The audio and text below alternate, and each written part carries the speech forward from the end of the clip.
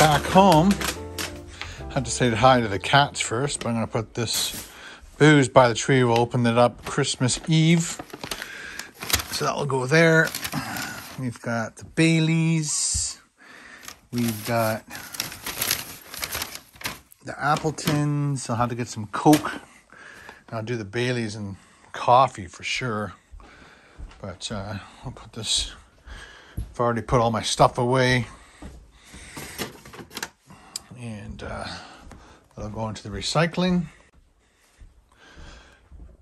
We got some stuff wrapped yesterday.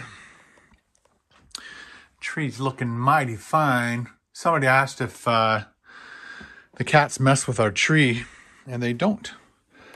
In the past, when Sunny and Louie were younger, they would definitely knock ornaments and stuff off the tree, and Louie would often lie under the tree when we used to have like a skirt that went around there. I think it's upstairs still, and he would lie under there, and Sonny would sometimes.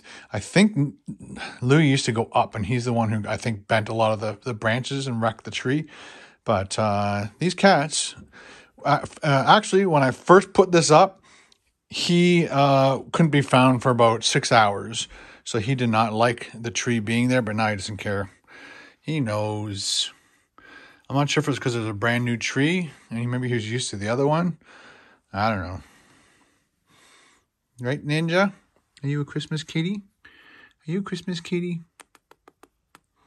You got some fluff on your face? You got the fluff on your face? Huh? Other people were asking about the lights behind my TV, and it's called Philips Hue. So this is our internet. This is the Philips Hue. I believe it's called a bridge. So you need to buy that when you buy Philips Hue stuff, and you only need one of these for your whole house, I believe. And here is light. Let's call this number 2. And there's many things you can do with it. You can lie them down. You can move that stand to the middle and have it horizontal as opposed to vertical. You don't even need the stand if you want. See how it's got a bend in the back, so you can actually have it on an angle, just lying on its side. So there's lots of functionality to it, but I like putting it right there, and then I face it towards this wall. So this lights up this wall, and then light number 2 is over there, and that lights up that wall. And I can't turn it on right now because I operate it with the phone. I don't think I can even tell Siri to do it. Let me just turn it on. Hang on. So the Christmas tree, there's a little switch down here. So the Christmas tree is just plugged in to this thing. This is what I bought for just to be able to turn the Christmas tree on and off with my phone. I have 2 of those, and the other one is a Christmas present to me from Carol, and I'm going to plug it into my coffee maker, so the coffee maker turns on every morning at 8 o'clock. There is my bedroom light, and again, it's just the bulb that is Wi-Fi to the bridge. You can't tell that they're really on at the moment because it is so bright because the sunny is in the window and using up all the space. So that is the Hue Go. It's basically like a half sphere, but it also has a little bit of a stand on the bottom, and you can have it sit like this, you can have it sit like this, and it has an internal battery on it too. So you can actually unplug it and then move it anywhere you want where there's no plug, and as long as the battery holds out. So that's one of my lights I use for the live show. And then this one is plugged. This actually has a Hue bulb in it, so I can turn that on and off. And this one are also Hue. This is a pink. You can change them to any color you want, these specific bulbs. This is just a regular white bulb, so you can't turn that. But you can turn these things. This is pink, if I can. It's so bright that, let me just turn it down. Can I turn it down? There we go. So that's nice pink. And over here is the blue. And I usually have them facing away, and they light up the walls as well. And that's basically it. And I just bought 4 new bulbs. And these are just white light. And so again, if you get the ones that can change colors to any color you want, seriously, I think it's got 16 million colors that you can choose from. But these are just white. And those, if I had bought one with the different colors, way more expensive. But these ones are, I think they're, I don't know, 40 bucks, maybe a little bit more than $40. So I'm going to use these on the garage and out on at the front. I want them all to be timers, because when we go up to the cottage or whatever, I always have to like go onto my phone and turn off any lights on and off in the house. But it'd be nice to have the garage and the front light post out front just come on and off whenever we want. This is going to be a fun little test. I'm going to actually try to hook one of these up live to the garage.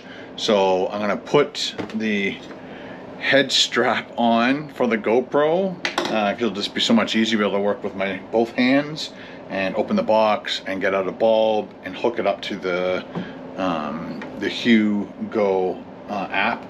So let me go back one step. So that was the Hugo app. See what I mean with one hand and all this stuff.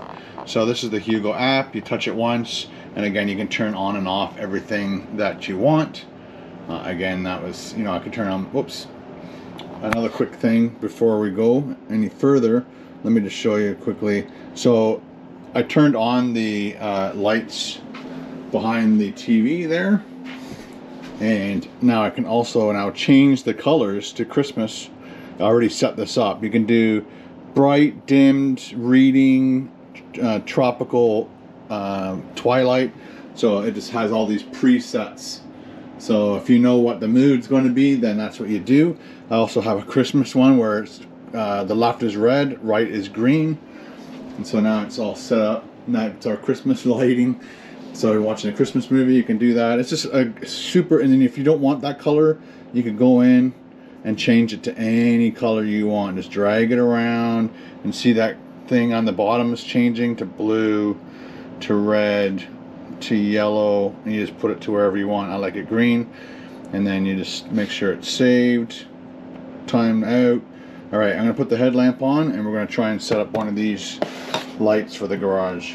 Let's hope this works really well with the headlamp on. Again, I can't see what I'm shooting. I did like a quick little test just to see through the GoPro app what I'm looking at, but it should be okay. So again, you take out one of these bulbs. There's like Wi-Fi connectability inside. There's 4 of them. Again, I can't remember exactly how much it's going to cost. So I'm going to bring both of these outside. We'll just do one for now. All right.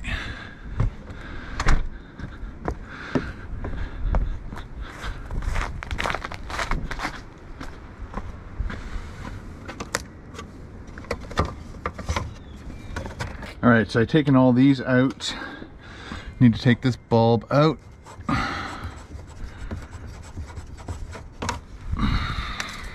Put the new bulb in. And I think these are good up to -20, and as long as they're protected by a thing like this, I should really take these inside and clean them, but no time right now. Let's put that right there. 1,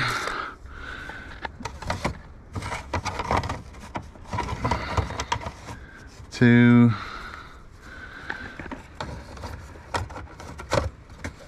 3.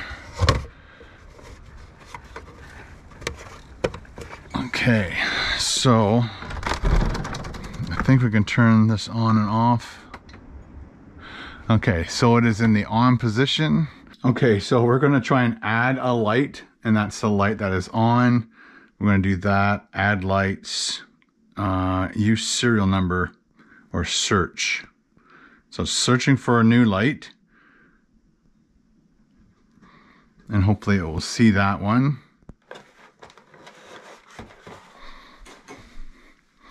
So it found it, and I'm going to actually call it garage light 1, because it's going to be 1, 2, 3, and I'll say done, save. It's just a standard bulb, save, and then, oh, I can also dim it too. Look at that.